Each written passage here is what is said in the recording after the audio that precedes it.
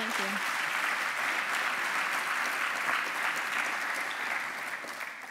Hey folks, it's not quite good morning yet, so I guess good afternoon. I'm still stuck on San Francisco time. I've had a lot of coffee though, and some sleep, so I'm a little jittery and I have to pee a lot, but I'm mostly awake.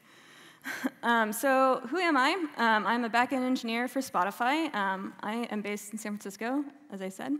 I am also vice chair of the PSF, along with Naomi Cedar. Side note, if you are a PSF member, just a quick announcement, there is a PSF members meeting Thursday at 6 p.m. Forget the room, but it's on the online schedule. And if you're interested in becoming a PSF member, you should come talk to me.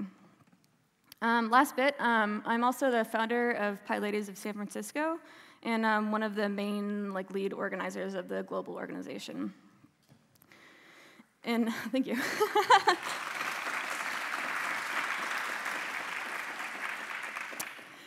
Since I have the stage, who here has actually heard of PyLadies? Maybe it's better to go, who has not heard of PyLadies? Okay, those hands will be down at the end of this paragraph. So PyLadies is a mentorship group for women in the Python community. It's open to women and friends, so it's open to everyone. Essentially, we're a loose group of meetups in various locations. One on every continent except Antarctica, which is my new mission, to go to Antarctica and start a PyLadies. But what we do is we host Python workshops, speaker events, hack nights, coffee meetups, everything around Python and learning Python and development in general. And we welcome all experience levels. So I think there's one here in Spain, I think based in Barcelona, that I highly encourage you to check out. I also have a talk, another one, on Thursday afternoon at 2:30. I forget which room. I think the Education Summit room. And that talk will be about PyLadies and more in-depth talk about what we're doing and how the work has actually been going and the effects that we've been seeing and the work that we still have to do. So, who here has not heard of PyLadies? Come on, I see two hands. Do you need more coffee like me? All right, so I gave my spiel. All right, so this talk, I will first give a quick introduction to Spotify, over an overview of how we use data. I'll go into sort of how we use metrics and how we came about to implementing them the agile way, and essentially what was learned along the way when my team implemented them, sort of the bigger picture. And you can sit back. I'll give a link at the end of this presentation with the blog post and the slides. So you can just watch me rather than your computer or tablet or whatever. All right, so what I basically want you to take away is metrics and tracking is super fun, but should you track all of it, everything that moves? And we as developers, we track everything like website visitors, referrals, how folks use our services, if our servers are even up.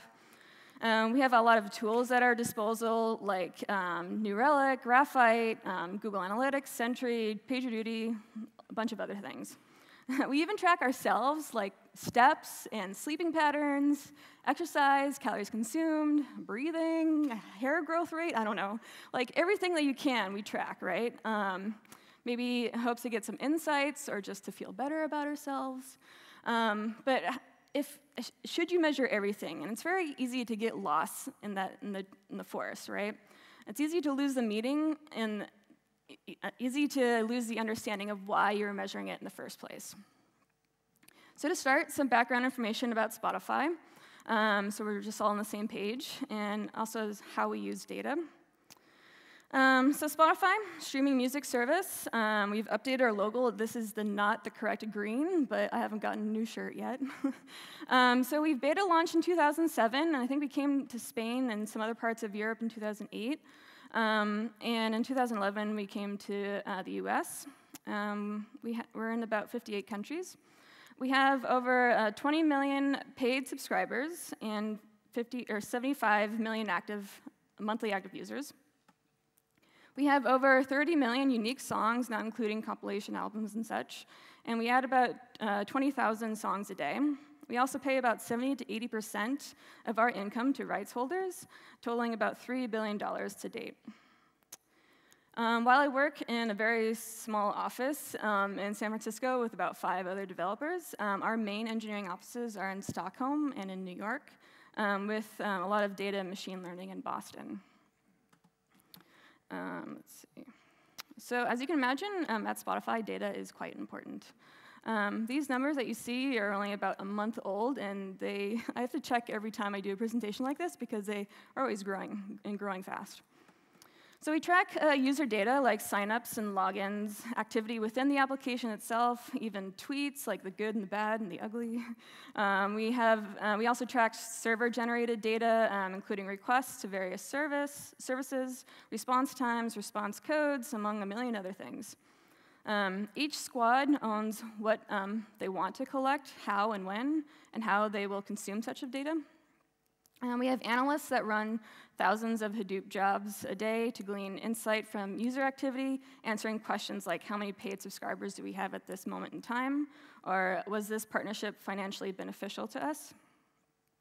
Engineers behind the platform watch usage rates to like our web APIs. We watch login failures, feature usage, et cetera. We also have data scientists in machine learning, analyzing listening behavior, music metadata, and trends that power the recommendations behind our features. Teams have actually started to analyze actual audio signals and the sound of a song to pick up genres, beats per minute or whatever, and instruments played. It's actually quite difficult to kind of pick up a few things from the audio signal itself, like the mood, like how do you classify and define a mood of a song? But that's the stuff that we're sort of doing at Spotify. And this only scratches the surface of what we collect and what we pay attention to. We do use various technologies related to data, including Hadoop, as well as Cassandra, Postgres, and Elasticsearch. All of our user data sits in Hadoop, which we run jobs against using our own Python library, or Crunch, Scalding, or Hive. We also use Spark, Tez, and Flink. I've heard actually a lot of people use IPython with scikit-learn and pandas, and I've also discovered recently that we have our own IPython notebook server set up, so that's pretty cool. On the back-end side, some of our service activity actually gets parked in Elasticsearch, where we have Kibana set up, but the majority of service activity is actually in a homegrown system, of course. But we have open-sourced it. It's called Fast Forward, or FFWD, and it's written in Ruby. Sorry. Yet, with all this setup, with all this technology, I'm really embarrassed to say that my team did a lot of development in the dark. We were not tracking anything. We did not know how successful our feature integrations were. We had no clue how our back-end services that we maintained, how they were holding up. I do want to make note that a lot of squads in Spotify do track a lot of data, do pay attention to all of this. We're just sort of the black sheep, and I think it's partly because we were 9 hours behind Stockholm and 3 hours behind New York. So this story, it's about self-discovery, how we became a better, more effective team. And we did this by capitalizing on understanding our own data. Not everyone can be data scientists, mathematicians, statisticians, analysts, whatever. But everyone can grasp why it's important when 70% of our users can't log in for whatever reason. And so this is a story of how our team finally developed and adapted the use of logging and metrics. So you might know that Spotify, I'm very public about using Agile. We actually have a few videos on YouTube that are very, very awesome, very entertaining and awesome, nicely done, that I highly encourage you to check out. But one key aspect of Agile is iteration, right? And we certainly iterate over our product. You might be as annoyed as I am when you open up the Spotify client on your desktop. It has a little blue banner asking you to update, and it comes pretty much every single day, right? So that's our Agile approach. But we also iterate over ourselves as a team, as an individual, as a squad. I'm trying to find what works for us as a company, and us as a squad, and everything in between. Late last year, my squad began participating in an internal program. It's very corporate speak called Effective Squad Circle. And its purpose was to hone in on the squad itself, how we can be more effective. And I actually found that to be very beneficial for myself and for the team. So what it was is essentially monthly challenges to figure out the team's current condition, essentially not tracking anything, not knowing what's going on, and comparing it to the desired condition in terms of delivering the product, a feature, service, whatever that we were meant to. The following explanation may sound very like project manager-y, business-oriented-y, but I found it very useful when implementing metrics. And I also find myself definitely incorporating this thought process when talking to other teams, non-tech and tech, about like diversity and stuff like that, like measuring our diversity initiatives. So it's very widely applicable. But so the main goal was to find our target condition as a squad. Where do we want to be? And it's certainly difficult to establish a goal without context, without an understanding of where we are now. And so to figure out our baseline, we sat down and answered a few questions as a group. So the first question, what do we deliver? Seemingly easy question, right? Yet myself and the squad initially struggled to answer this right away. It definitely didn't roll off our tongues. So we looked at our past and listed out integration projects and that we delivered and services that we currently maintain.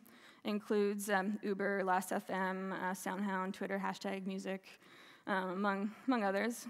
The most critical is certainly our Facebook login and sign-up registration. As I've hinted before, about 70% of our user base logs in via Facebook. The rest is email login, which my team does not own. The next question is, for whom do we produce said product or service? And who actually defines our work? At Spotify, we believe that leadership is meant to convey a vision, and the squad is meant to implement that vision in a manner that they choose. There isn't micromanagement, there's a lot of trust, actually, but our lead team defines the direction that our squad takes, so they're certainly one of our customers. Also, there are many integrations we've done, a lot of external partners. Thankfully, the squad's a bit shielded from direct communication, but that makes our business development team, and indirectly the partners themselves, our customers as well. But who depends on us? Who actually uses our work, product, or service, or whatever? So yes, 70% of users log in via Facebook, and it's safe to say it's a pretty integral system to the Spotify platform. We certainly can't fuck it up when Facebook makes breaking changes to their login protocol or API, which they often do unannounced, and I've had to live patch our servers because of Facebook. But there are other teams within the company that plug in to our system for social aspects, like sharing to Facebook within the platform.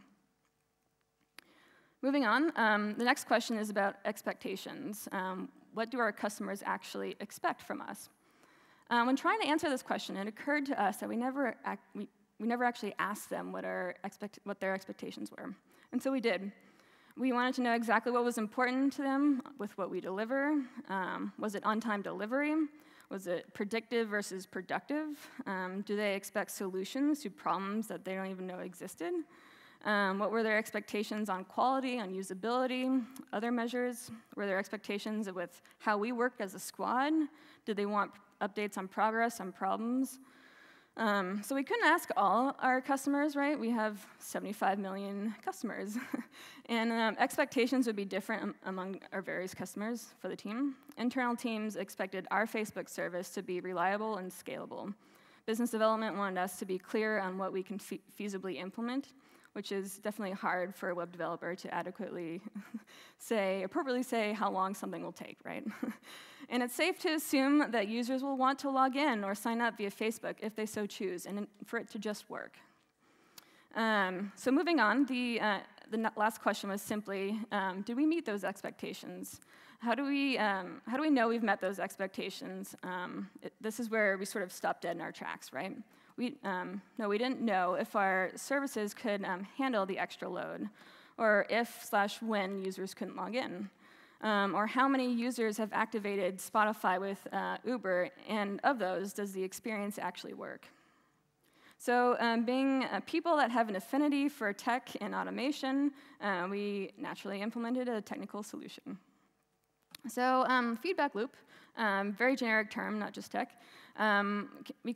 Feedback loop is to understand, I guess, the feedback given. For our squad, one of our main feedback loops that we chose was metrics. We all wanted those snazzy-looking dashboards, with eye candy graphs and visuals using the latest technology that will probably be obsolete tomorrow. But in all seriousness, we wanted an immediate visual of various metrics. But what do we want to see? What questions do we want to answer? So in line with the idiom, to throw spaghetti on the wall to see what sticks, the squad brainstormed for a while, trying to come up with questions that we would like to answer.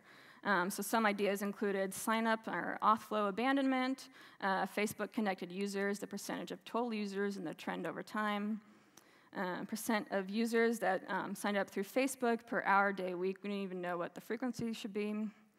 Facebook-related errors, which is a lot. Daily active users by partner or feature, registration, subscription rate, referrals by partner, web API usage by partner. We even have, we wanted a squad-focused Twitter when you search for Uber and Spotify to basically see what people are complaining about that neither Uber or our team could see in our logs. We wanted to know outstanding JIRA issues, request count by internal requesting service or team. So we grouped these metrics into buckets like usage, system health, business performance. These buckets eventually are becoming their own dashboards, cycled through our big office monitors like everyone sort of has. But we also created a few new processes based on these questions. One of the process reviews our progress as a squad. Every retrospective, we will look at a couple of metrics that deals with the squad performance, like how many bugs were closed in the past sprint period. We will also judge if this metric, if we want to continue seeing this metric, if we can actively improve upon it. Maybe we only closed 2 bugs this week, but it's because it took us 2 days to acknowledge 1 bug, right? And what, if any, measurable items should we look at for our next retrospective? Another is to have goal targets for every integration project that we do. For example, we will know we're successful when we have, with this integration, when we have X amount of new users within the first 2 weeks. It's true that this sort of goal line can only be judged based on historical user acquisition numbers. So we definitely have to do some work. But this will feed into our retrospectives, and especially once the project is complete, how did we do? We also have a few post-integration questions for business development folks to ask of our external partners on behalf of the squad, understanding our responsiveness, how our developer tools are, if they met their goals. And we may think an integration was super successful, but on their end, not so much, which has definitely happened to us before.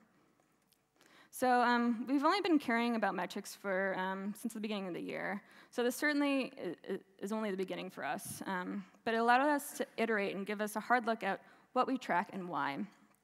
You can track everything that moves, but will you get inundated? Certainly so if you count every single leaf of every branch of all the trees in the forest. So how can you tell what's important and what's just noise? And so this goes back to understanding your customer's expectation, and essentially boils down to business value. How can you maintain and improve upon business value of your service or product? How does counting every Facebook-connected user help us better ourselves? So when thinking about implementing various metrics of our feedback loops, I came across various questions to help me see the forest for the trees. So when creating a new metric, how do metrics map to business goals? Do we lose money, or lose so much money if Facebook's login service isn't up? How do you prioritize different goals with what you want to drive? What's most important? Does it mean that you're going to neglect others, or just allocate time by priority? Is this new integration project more important to pay attention to than other ones? That's fine if it is, but you're just going to have to prioritize. How can we create dashboards that are actually actionable? What is the goal, and more importantly, how can we drive that goal?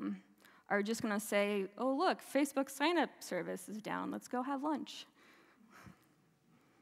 When representing metrics, how do we correctly measure what we care about? You have to break out the old statistician book or whatever, statics books, to understand how to best represent all the metrics that you take. We have so many tools to help us create gauges, counters, meters, histograms, timers, but what representation is best for that question or metric? When actually consuming them, how often do you check on metrics? Dashboards, never looked at, which is a common problem I found in my team. They just become like background noise. So how do you make dashboards more visible, more in your face? Should someone be responsible once a week to, like a goalie? Do you make them more visible by slapping them up on the TV monitor, which I found does not entirely work, especially if it's right in front of me, I just kind of ignore it. Or perhaps you have email snapshots sent out to the team, but maybe they're automatically filtered away, or you're like me and auto-archive all unread emails. Being a bit introspective, for things that we don't reach 100% of our goals, we need to assess the difference. Why does it exist? Is it even solvable? If you look at dashboards, what actions are you actually going to take? Do you even create a dashboard if a goal or an alert isn't set up, or if no action will be taken? Probably not. What about unknowns? What is a known? We know that X amount of iOS users have connected their accounts to Uber, but how many don't use it because the driver has an Android phone, or the driver just isn't aware of the service? And how do you approach those unknowns? Are you comfortable with them, or is it even worth it to explore them? So bringing back to this slide, ultimately the goal in us answering these questions is to give us both a shortened decision-making cycle as well as a more informed decisions about strategy and partnerships. It's super easy to get lost in the forest, and it doesn't help us that we can get all this instant feedback, that all these visualizations just look awesome. But in essence, we're in essence placing current values in historical context in order to see patterns developing. How long on average does it take for the team to implement a new integration? Do our customers or ourselves expect a shorter turnaround time?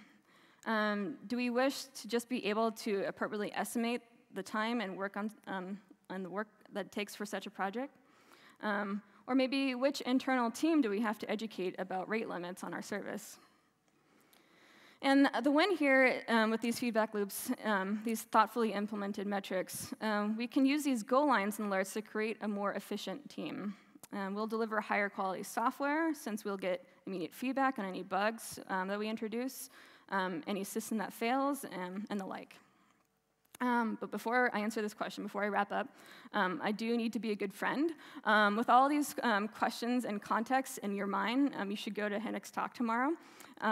It's at 11:45, and it's titled Practical Logging and Metrics, and it's basically the technical complement to this talk. So, all right, to answer this question, should you track everything? Very anticlimactic answer. Probably. Only if you define a goal, you can define an action if you haven't met that goal, and if you actually pay attention to it. I know, anticlimactic, but within reason, right? So thank you. I hope you took away something, and I think I have 1 minute for questions. Or how about we just go out and go get some wine, and you can find me if you have questions, yeah? All right, thank you.